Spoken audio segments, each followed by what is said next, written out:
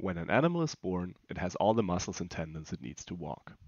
However, the animal does not yet know how to control its legs and how to walk properly. Until they're able to flee from predators, baby animals rely on their reflexes. Reflexes help them avoid falling and hurting themselves during their first attempts at walking.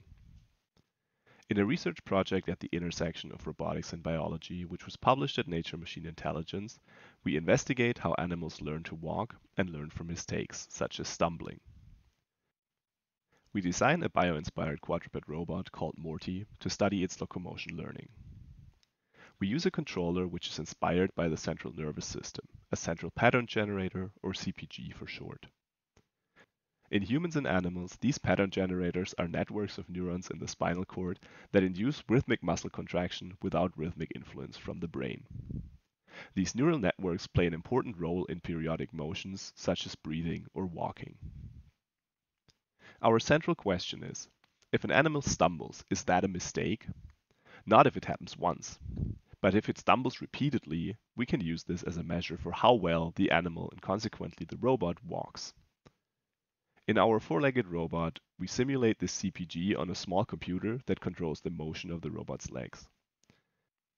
In the beginning, the CPG does not know about the mechanics of the robot, and Morty stumbles just like a newborn animal.